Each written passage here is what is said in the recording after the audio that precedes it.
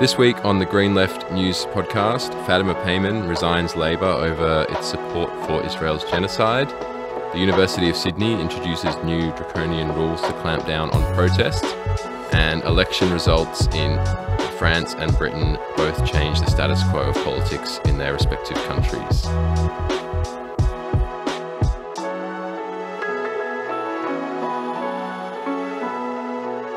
Hello and welcome to the latest episode of the Green Left News podcast. My name's Isaac Nellist and I'm talking to you from Gadigal country in Sydney. And my name's Riley Breen and I'm joining you from draconian land in Perth. And we acknowledge that this land was never ceded and always will be Aboriginal land.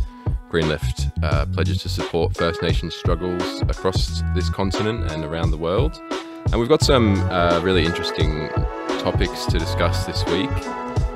So kicking it off with what's been one of the biggest headlines, even in the mainstream media lately, which was Fatima Payman, who's a senator, resigning from Labour on July 4th over its support for Israel's genocide. So Payman had voted for a Greens motion to recognise the state of Palestine, which was going against the Labour caucus, which was on June 25. And then in the media a few days later, she said she would cross the floor again if the motion was reintroduced. Now, keep in mind that recognising the state of Palestine is part of Labour's official policy platform that was adopted at its 2023 National Conference.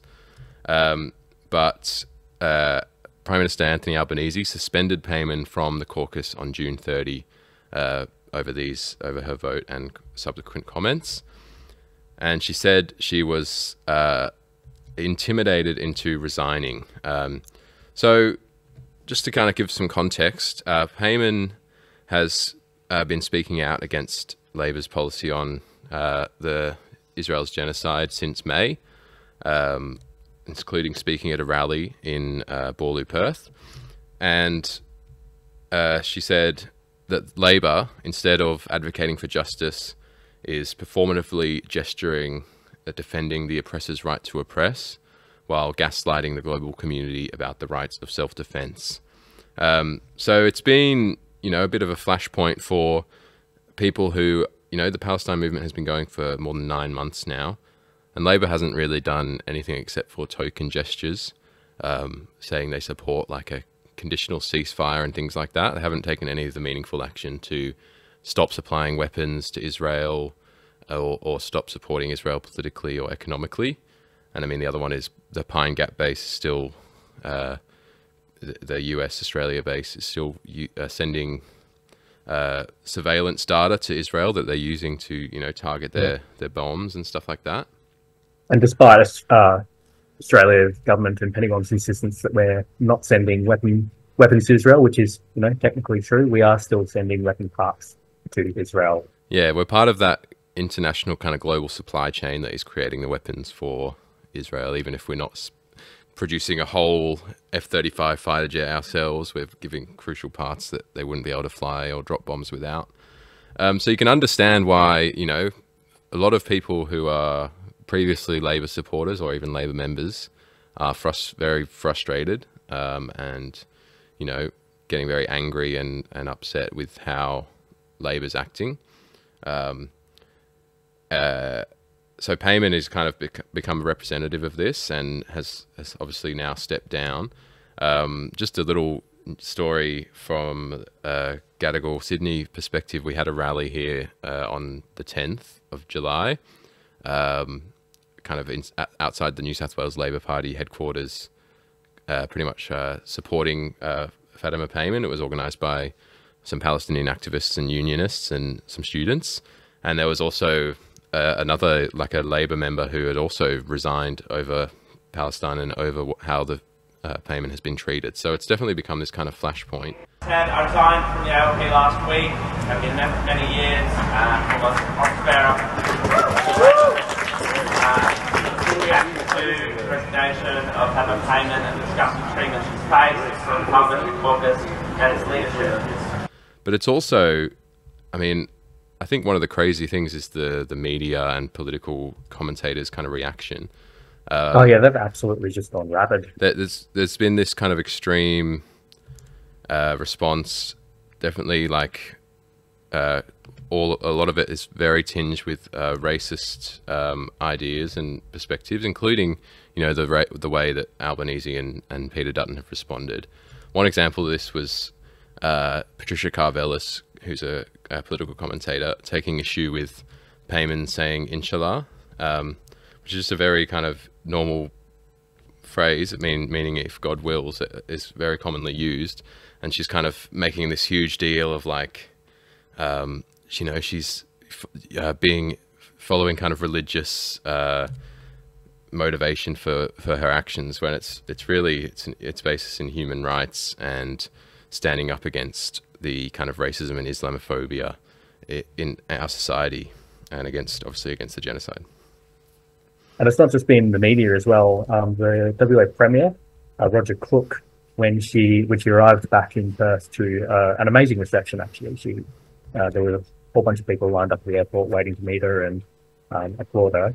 But Roger Cook referred to her as, this is off the top of my head, a cane-toed cancer from the east, you know, likening her to a imported plague. And that's like just the sheer so horrible vitriol in that. Yeah, it's really, you know, if people didn't think Australia was a racist country, then look at the media surrounding this, and you'll be proven wrong. Particularly, I guess some of the context is like Payman was a refugee from Afghanistan, came here in, I think it was 2004 or mid 2000s. So comments like that is just, you know, it's part of this whole anti-immigrant, anti-anyone who isn't, you know, white part of our society. And yeah, as you just mentioned, the support from the community has been really good to see. Like the people should check out the video and photos from her arriving at the airport in Borley, Perth, just to see the strong support amongst the community.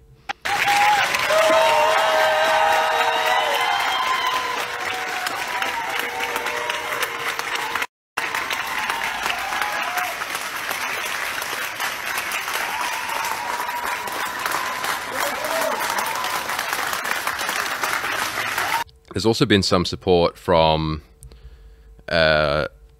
some Labor branches, including one in Albanese's own electorate, and as well as many kind of young Labor branches. Yeah, so it's worth noting that the union movement has come out in really strong support of Fatima Payman. The CFMEU National Secretary Zach Smith said that, quote, Senator Payman's principled stand on Palestine this week undoubtedly strengthened the Labor movement, and any suggestion that we are weaker because someone stood up for peace, justice and equality makes no sense. So you can see there's a really sharp divide between the kind of media and political class commentary on all this and the majority of ordinary kind of working people, which is, you know, it's the same divide that we've seen on this on the Palestine issue this whole 9 months. Just one other element is there's been this kind of racist kind of fear-mongering about this new kind of group, which is a Muslim votes group, which is pretty much a kind of a group that's supporting campaigns against politicians who support the genocide in kind of key areas, so including in kind of like Western Sydney and other parts of the country where, you know, there's strong support for Palestine, but there's not their representatives are not taking any action. And there's been all this fear-mongering about, you know, a religious-based political party, and we can't have religion in politics. And obviously we don't want, you know, we want a separation of church and state and things like that. But it's like every time Parliament opens is with the Lord's Prayer. It's like there's this like strict thing happening anyway, and there's no real indication that the Muslim Votes Group is a political party at all. It's just a group that's supporting certain campaigns and certain candidates. In fact, Payman, I think yesterday or the day before, actually did specifically say to anyone thinking that they should form a Muslim-only party, that essentially that it would be a bad idea and not to do it. So it's clearly that there's an awareness that Um, there's a feeling that Muslim and Arab community voices aren't being represented well enough, but there's an awareness that you shouldn't form a single issue party over that.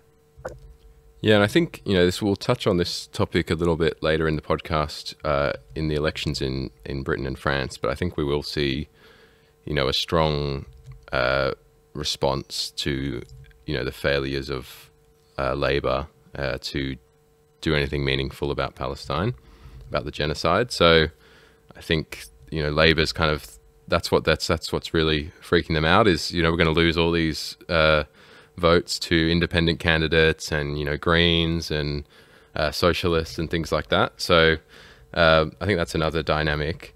I think it's this topic as well as the past 9 months has made it pretty clear that Labor doesn't represent the community. It doesn't even represent Labor Party members, but pretty much represents a section of Australian capitalism and big business and parts of the union bureaucracy. So like the Labor politicians and MPs are not really beholden to what the community wants. They're not beholden to their local branch of Labor Party. They're only really beholden to the kind of caucus and the kind of shadowy figures behind the scenes who make the important decisions. So it makes it pretty clear it's not a very democratic system or party that they're part of. So it'll be interesting to see kind of where this develops. Lydia Thorpe, who obviously resigned from the Greens over their position on The Voice last year, has welcomed Payman's actions and said it's great to see more kind of independent voices in Parliament. And Payman's going to remain as a senator for the next 4 years. As senators are elected for kind of double the time as an MP. Well, hopefully more than just the next 4 years. Well, yes. So we'll see kind of what she does in that period. I'll just point people, if you're in Gadigal or Sydney or in the surrounding kind of area, there's going to be a big protest at the Australian Labor Party New South Wales Labor Conference on July 27 at Sydney Town Hall. And Albanese and Chris Minns and all that rogues gallery are all going to be there. So there's going to be big protests on Palestine and also other protests on housing, environment and things like that. So definitely come down for that. People should also check out the latest cover of Green Left, which has a big picture of Fatima Payman, and it says it pretty simply. Fatima Payman is right. This is a genocide. And I think no matter what you think of, strategies or tactics, I think it's pretty clear that Payman represents the kind of anger and outrage over Labor's inaction on the genocide in Gaza. And I think it's good that more and more people are speaking out. So we'll obviously follow this story on the podcast over the coming months. And yeah, keep you updated.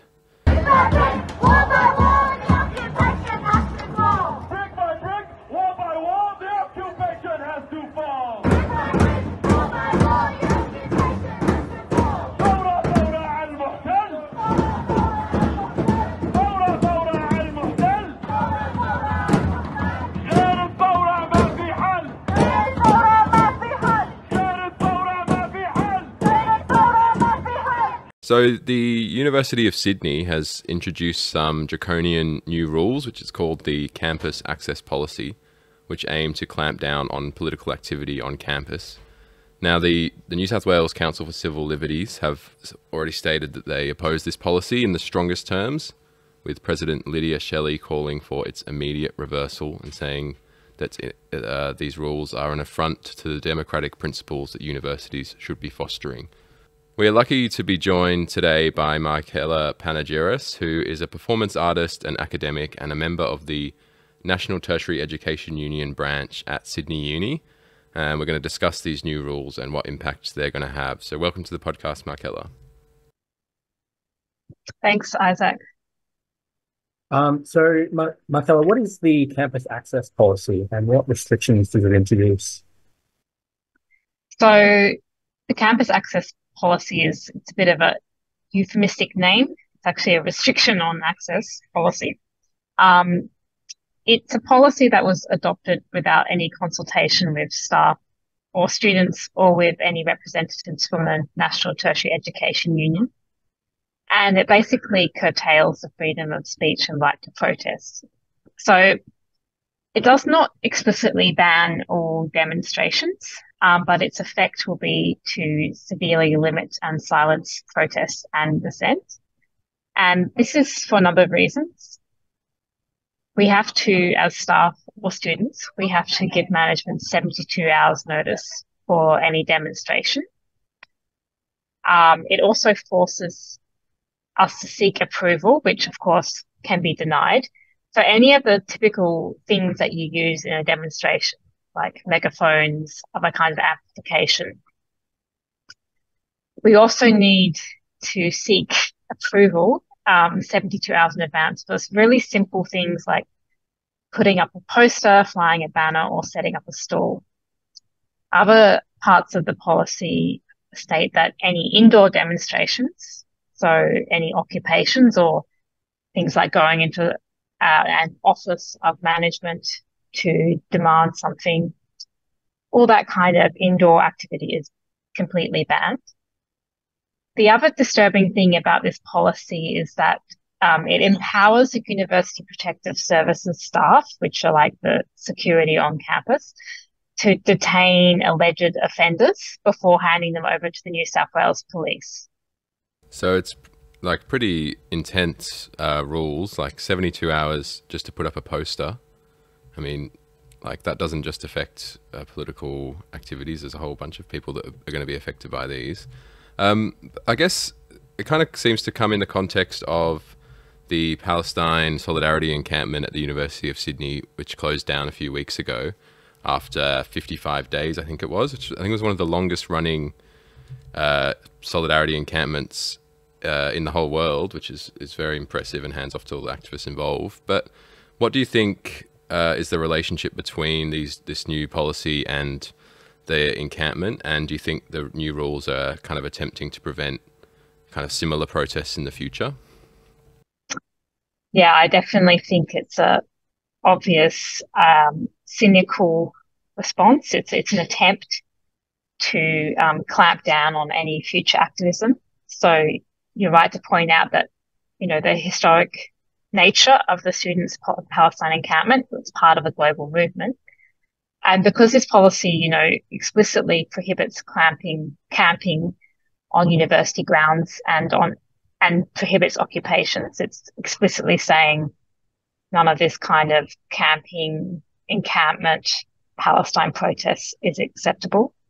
In fact, if you see a recent article in The Australian, Mark Scott, the university's vice-chancellor, actually explicitly states that the purpose of the policy was to prevent future encampments. So, you know, it's not just about the camping though.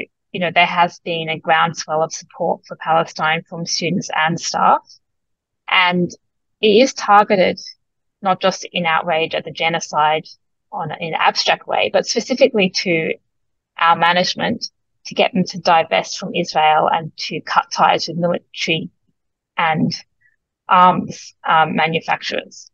So this is actually a significant demand that we're putting on the university, and they're trying to squash this demand. And one of the ways that they can do that is by trying to squash our ability to protest on campus. So yeah, it's definitely related to the student encampment. The timing it makes it really obvious. It's also really obvious because the students have said repeatedly when they were forced to shut down the encampment that they were going to continue to escalate pressure on management after the encampment in the next semester. So the fact that the university management's gone and done this clampdown on protests is a clear sign that management does not want that continuing pressure on management. Something that Isaac pointed out earlier is this doesn't just affect the ability of students to protest. This affects unions, this affects club activities, and you have to ask for permission and 72 hours just to put up a notice for a club activity or an NTEU poster. And so that effectively gives the university the right to decide whether or not you even advertise for your union. So I was wondering how have unionists and student activists responded to these rules? Yeah, so our first response is that we're not going to comply with this at all. So in fact, myself and other unionists from the USyd branch committee, we did a poster run a couple of days ago in defiance of this. As for the student groups, there's a petition that they put out calling for this policy to be rescinded. There's also a number of plans that the students have for action. So you mentioned the stalls by student clubs. There's going to be a student-led stall day on the 31st of July, which is going to be in defiance of the policy. The NTU branch committee would also called a rally in response to this policy, demanding that it be rescinded, and that rally is going to be in the first week of semester. And there's also going to be a number of public meetings and forums to debate this campus access policy, and also, talk about the general suppression of NTU members and other staff and students for their Palestinian solidarity. The other thing that unionists are going to do is seek some legal clarification on the campus access policy. Awesome. So it's good to see there's so much resistance to these draconian rules from staff and students. I guess the best way for people to support the campaign would be obviously things like signing the petition and showing up to the rallies and forums and events that you've just listed. Is there any other ways that people can support the campaign or oppose these new rules at USyd? Well, it's been really great to see the amount of community support for staff and students. People in the community are outraged, and rightly so. So, I would say to everyone, continue that outrage, whether it be via social media, via attending the rallies that we're calling, signing the petition. And the other thing is that, you can also, write letters, to management, especially if you're an alumni or an ex-staff member. So there's many things that you can do. Awesome. So hopefully people who are listening to this get involved in opposing these rules. Just while we're on the topic of, I guess, universities clamping down on activism or protests, I just wanted to mention that at the University of Melbourne, there's also been students who are being targeted by the university management with politically motivated misconduct charges and accusations, particularly in relation to, well, you mentioned these new rules ban kind of occupying buildings, and that was one of the inspiring parts of the campaign at the University of Melbourne, was the occupation of the Arts West building, which students renamed Mahmoud's Hall in honor of a student in Palestine who was intending to come and study at the University of Melbourne before he was killed in an Israeli airstrike. So 21 students are being charged at the University of Melbourne, which is including a Palestinian student and an anti-Zionist Jewish student. And they're threatening to expel them and things like this as a way of intimidating and attempting to stifle dissent and protest. But the interesting thing that's come out now is the students found out that they were being surveilled and tracked by the university.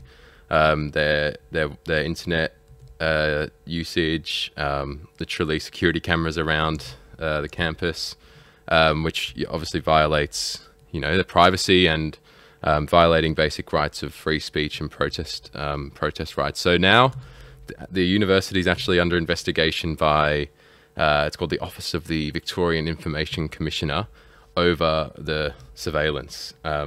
So it's good to see like that's being taken quite seriously, and there's some pushback to how the university has tried to crack down on student activism. And an interesting kind of parallel between the University of Melbourne and Sydney is that both won kind of disclosure agreements, and both are kind of student activists and staff have said, you know, we're going to keep fighting for full divestment in the future. So the universities are obviously trying to prevent that from happening. And there was actually a protest yesterday on July 10th at the University of Melbourne, calling on the university to drop the charges, and also standing up for students' right to protest and the right to not be surveilled. So it's obviously this thing that's happening. I'm sure there's more examples. I mean, we already reported on a previous podcast about the ANU student who was expelled for talking about that Palestinians have the right to resist on radio. So it'll be interesting to see how this campaign develops. But yeah, thanks for joining us, Markela. Did you have any final comments before we move on to the next topic? Yeah, I just wanted to say that, you know, it's outrageous, this authoritarian action on behalf of Sydney University management and the Vice Chancellor, you know, and it's not just going to have an effect on Palestinian activism, but on all the other kinds of activism that happen on campus. So, for example, we have a strong tradition of LGBTIQA plus activism on campus, First Nations activism. In fact, at Sydney Uni, it's where the start point was for Charles Perkins and his famous freedom rides. We have a tradition of the anti-Vietnam War protests, and also historic fights to save university faculties, like the Sydney College of the Arts, which was actually an occupation struggle.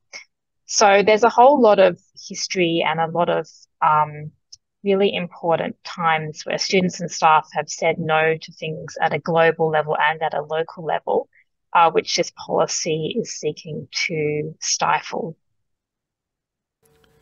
Yeah, so let's keep up the efforts to oppose this policy, and I guess we'll hopefully be able to have you back on when we hopefully get a good news story and overthrow these rules at some point. But yeah, we'll keep people updated on the podcast. Hopefully these draconian measures just backfire and bring more people into struggle collectively. Yeah, 100%. All right, thanks, Markela. I'll talk to you soon. Okay, thanks, Isaac. So we've had two big elections in Europe over the past couple of weeks, in France and in Britain, and they've both kind of delivered very interesting results that shift the status quo of politics in the respective countries. So we're not going to be able to give, you know, a full breakdown of everything, but we'll try to give a summary of each. And we'll start off with the election in Britain, which interestingly was the lowest election turnout ever. But some really good news is that the Tories have been outed from office for the first time in 14 years, which, you know, is worth celebrating. And it's the biggest Conservative defeat in their history of their party. So that's a really great news. And that has led to the election of Labour Prime Minister Keir Starmer, who easily coasted into majority with a landslide victory. But the really kind of telling part of all this is that Labour got very few votes. They won 64% of the seats, which is 412 seats, but only got 34% of the vote. And then the Conservatives got 121 seats and the Liberal Democrats got 72 seats. So some commentators have called this a loveless landslide, with Labour really only winning because the Conservative vote fell apart, as opposed to anyone being that excited about Labour. And that makes sense when you understand what Keir Starmer represents, which is really just kind of a rehashing of the kind of politics of Tony Blair and his ilk. That third way Labour flavour of neoliberalism. So it's not that exciting necessarily. It's not a huge victory for the left so much as it is a defeat for the right, but that's still worth celebrating. 100%. And I think, you know, it's pretty illuminating when you see like Jeremy Corbyn in 2017 actually won more votes than Starmer did in this election. So on a much more kind of expansive, kind of left-wing platform. The Labour vote only really increased because the SNP, the Scottish Nationalist Party, kind of imploded and fell apart. So one just side note is that Britain has a first past the post electoral system, so there's no preferencing. So it really obviously encourages people to vote for, you know, one of the major parties. But what I guess the kind of dark side, or a negative perspective of this election, is that a lot of the votes that went away from the Conservative Party, and why they fell apart so completely, is because a lot of the votes went to the far right Reform UK Party, which is led by Nigel Farage, whose people will know as a far right kind of figurehead in the UK, and was one of the leading kind of pushes behind Brexit, and is pretty much pushing anti-immigration kind of rhetoric and things like that. So that's not good news that they've done quite well. And, you know, I think the kind of right-wingers are talking about, you know, we need to bring back, you know, reunite this far right and the more conservatives together, and then they would probably have actually done quite well, which is a bit scary. Just on what Labour kind of went into the election offering, was basically like not much. They abandoned one of their major policies, which was about green energy investment, and so they barely have really any other major policies. They're not really willing to raise taxes on the rich.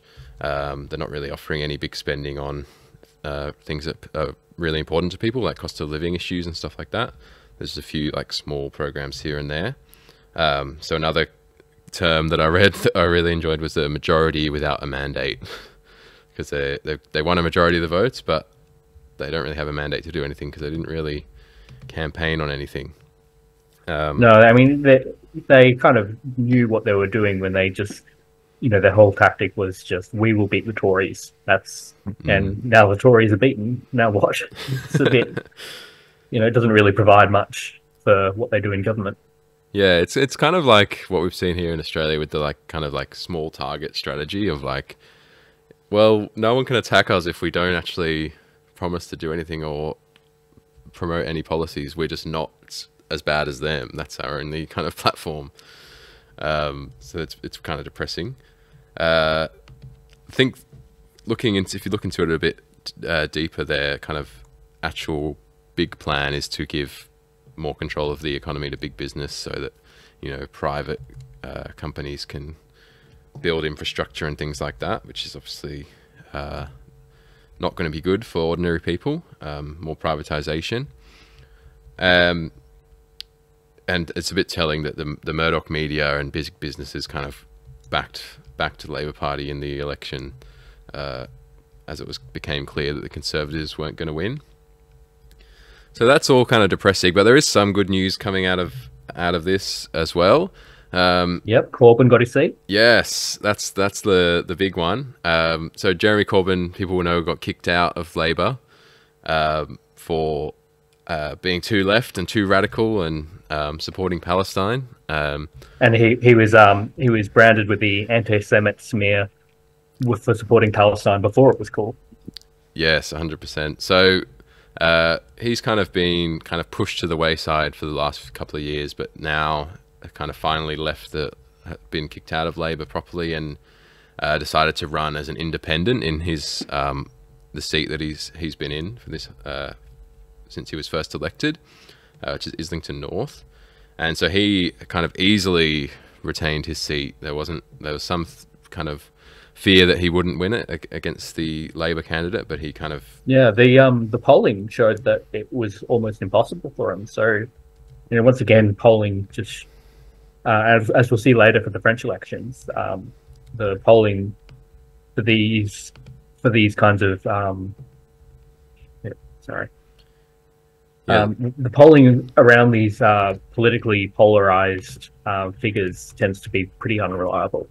Yeah, 100%. Well, just before we continue with the rest of the news around this, I just wanted to play a short clip from Corbyn's election speech when he was first found out that he had been elected. Ours is a positive campaign trying to bring hope to people who are in housing stress, who are homeless, who are going through mental health difficulties, who are worried about their future. And the political system has to produce answers to those concerns and those worries. Demonising refugees, demonising people from other countries won't solve those problems.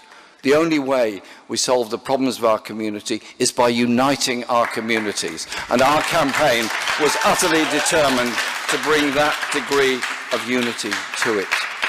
And so this result is, to me, a resounding message from the people of Islington North that they want something different, they want something better, and in the new government that's coming in, they're looking for an end to things like the two-child benefit policy cap. They're looking for regulation of the private rented sector. And if I may say so, they're also looking for a government that on the world stage will search for peace, not war, and not allow the terrible conditions to go on that are happening in Gaza at the present time. So yeah, that's Corbyn. Oh. So yeah, that's Corbyn speech when he found out he's elected, and you can see, you know, he's why people are drawn to those kind of policies, actually taking the real issues of our time very seriously and coming up with some solutions. So it'll be good to see, you know, over the next couple of years, how Corbyn can be a bit of a thorn in the side for Keir Starmer and Labour, and hopefully force them to be a little bit more progressive than they would have otherwise been. Just some other kind of notes is that the Greens did well, who are kind of similar to the Greens in Australia, and they won 4 seats. And then there was 4 other independents other than Corbyn who are kind of pro-Palestine independents who also won their seats. So that's 9 kind of left kind of wing seats that were won. So that's a good sign. And it was 3 million people roughly voted to the left of Labour in the election. So there's definitely an opportunity coming out of this to build up the kind of left movements and resist Starmer's Labour's kind of neoliberal politics and build an alternative. We already know that Labour's not going to be able to resolve any of the pressing issues that people are facing in Britain. And obviously we know they're not going to take any action on stopping the genocide unless the movements have forced them to. But you know, the kind of movements in Britain have already said that they're going to continue to resist the incoming government and ensure that, you know, people who are worried about cost of living, worried about, you know, the constant war, are able to, you know, move to the left and aren't kind of picked on by the right and the far right in Britain. So that's the British election. Did you have any other comments on Britain? No, you just about covered it. Awesome. So we'll move on to the other big election of the past few weeks, which was in France, which is a bit more, I'd say a bit more interesting, a bit more exciting. We're going into the elections. There was a lot of predictions that the far-right National Rally Party, which is led by Marine Le Pen and Jordan Bardella, were likely to win. They won the first round of the elections, and everyone was feeling pretty gloomy that they were likely to go on to win the second round and form government. So it was very exciting and a big upset when the Left Alliance, which is the New Popular Front, which includes the radical left France Insoumise, the Socialist Party, Communist Party, and the Greens, stormed ahead and won the most seats in the election. And people were you know, incredibly excited watching the results come in. I'll just play a short clip from people seeing the results. Et on découvre la nouvelle assemblée et ce n'est pas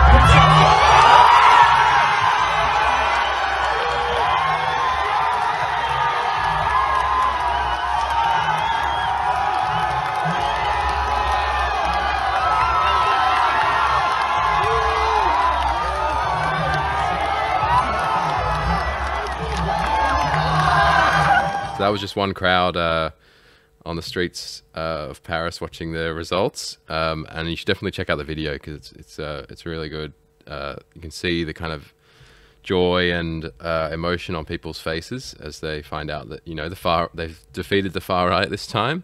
We don't always get good news on the left and on this podcast, but this is a good news story. It is really notable though how they actually won that, because it wasn't just a fact of the polling not being correct or anything like that. It was quite a deliberate banding together of all these centre-left to far-left parties, recognising that there was this looming threat of fascism, essentially, and realising that if they almost like kind of a mirrored parallel to what happened in England, or in Britain, they realised that if they split the vote between themselves, the far right would just dominate everywhere. But if they actually strategically didn't run against each other in all these different seats, then they could actually have a broad victory to the left.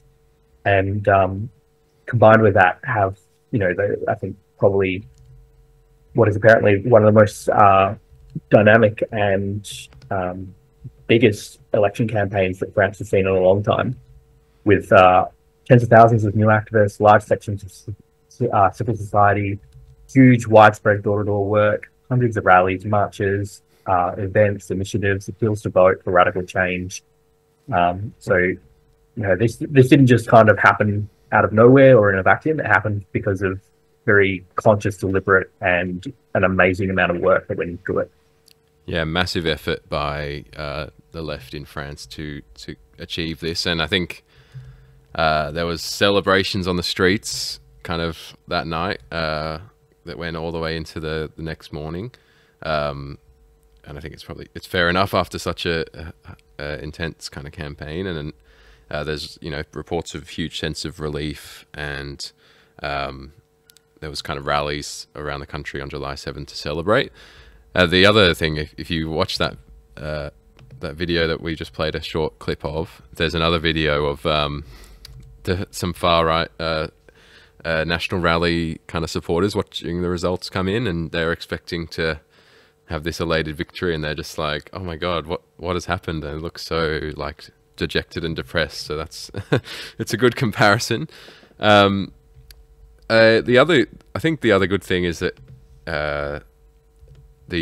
with the campaign that the National Popular Front, the New Popular Front, did, was it kind of gave a big portion of the population were able to hear the arguments about that good things are possible, that it is possible to tax the rich and rebuild our things like hospitals and schools and other infrastructure, and kind of fight against racism and sexism, and so that's a really good aspect as well. Just to give the numbers, the New Popular Front got 182 seats, National Rally got 143, and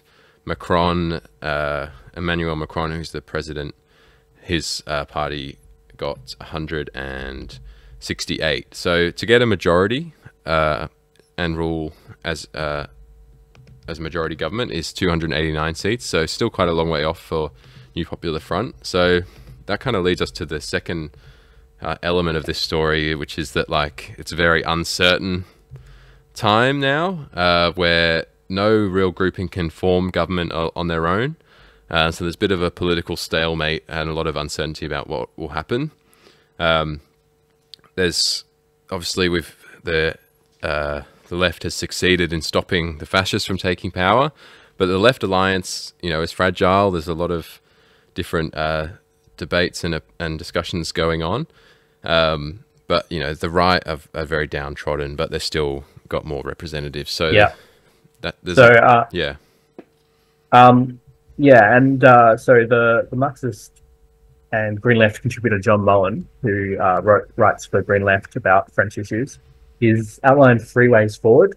One is a left minority government where they can kind of pull together just enough support to actually make a government and make policy. The second way forward would be for a right-left coalition, which would exclude. Excluding France Insoumise and National Rally, which is like, you know, the most left party and the fascists. Yep. So do that. And the third way forward would be a so-called government of appointed experts. So a government appointed experts. You know, it's the you know, there'll be some who are trying to argue that this is like a rational idea, but you know, there's no way they'll be accountable or you know, govern for the working class. It'll obviously just govern for the elites. So what Mullen kind of outlines as well in that article is that, you know, the left obviously want to go for the minority government option, which, you know, it would be difficult to pass laws, but there's a lot of changes that you can make without having to, you know, actually pass laws. And I guess the other thing is there'd be a lot of, I guess, anti-government rhetoric coming from the media if the left were in power. And I guess to have that be successful would require the movements to continue and to strengthen. What would be really bad is the right-left coalition, which would be kind of like the centrist, the more kind of centrist groups from the left coalition and the Macron government, who are previous government coming together.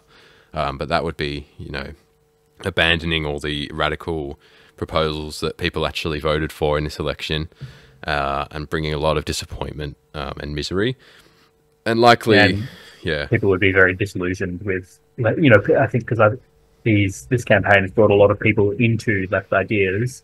If this government isn't able to, or if this coalition isn't able to deliver on at least some of that, or if they abandon those ideals, then people are just going to quite possibly just give up and say, you know, well, we were just lied to about it, basically. And it would definitely leave kind of an opening for the far right to come back in the next election and say, see, look, you voted for the left and nothing worked out how you wanted it. So, like, we're the only ones who can actually offer a solution. So that would be a pretty bad result.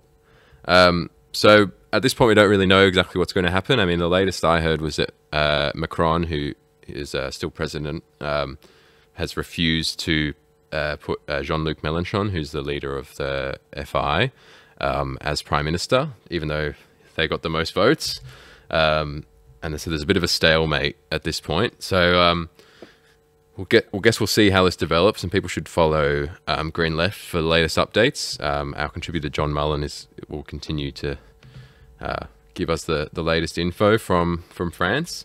And as he points out, you know, even though this is worth celebrating as it is a victory for the left, he's quite specifically points out that this is the beginning of an evolving crisis in France, not its resolution. So this isn't this isn't the endpoint where we can say, yep, this is it, we've won. This is the start of, you know, 3 years of, you know, the next 3 years of political crisis that the left is going to have to fight tooth and nail. 100%. And I think looking at both of these elections together, you can see they're obviously very different contexts and different positions, but both will require, like, the left to continue organizing and strengthening to resist this kind of far right slide that we've been hearing about coming across Europe, with a lot of European countries with far right governments now, and including in the EU Parliament. So that will have to continue to be resisted. But I also think it gives an interesting indication for what the next federal election in Australia will look like. As activists, socialist activists in Australia, we're trying to think about how things will play out here. And it's interesting seeing these two, like, liberal democracies, interesting comparisons with what we might see in Australia. So let's be positive and hope that the left can encourage more and more people into action to build real resistance to capitalism and neoliberalism, and hope for we can build a better future in these countries and also in the world in general. So that comes to the end of our podcast for this week. Just got a few final things to plug. If people want to check out the Eco-Socialism 2024 sessions, all the videos have now been uploaded onto the Green Left website and the Green Left YouTube channel, and also the Eco-Socialism website. So you can click the link in the description to watch any of those sessions. And they'll also starting to be uploaded on the podcast feed. So there should already be a few sessions in there. And you know, there's so much worthwhile content to check out. And make sure you get to your weekly, fortnightly, monthly Palestine rallies and any other actions that are happening in your city. And we need to keep building the pressure to end the genocide in Gaza. Just a shout out to Sean Valenzuela, or @LittleArcherBeats, for providing the music for this podcast. Check out his other music and his other work on his Instagram or Bandcamp pages. And if you enjoyed this episode, you can become a supporter of Green Left to help us continue doing this kind of work. It's only $5 a month, and it makes a massive difference to help us continue. You know, independent media always struggles, and we don't take any corporate donations or advertising. So we're entirely, you know, run by people power, and your support is makes a huge difference. So just head to greenleft.org.au/support to become a supporter or make a donation. What also helps is to, you know, give this podcast 5-star review on whatever platform you're listening on, and you know, leave a comment or a like or whatever it is on your platform, and that helps more people see this podcast and share it around. Yeah, share it around with your friends as well. That makes a massive difference. But yeah, I've been Isaac Nellist. Thanks for listening. And I've been and continue to be Riley Breen. Thanks for listening. We'll see you next week for more news and discussion. Thank you. Bye.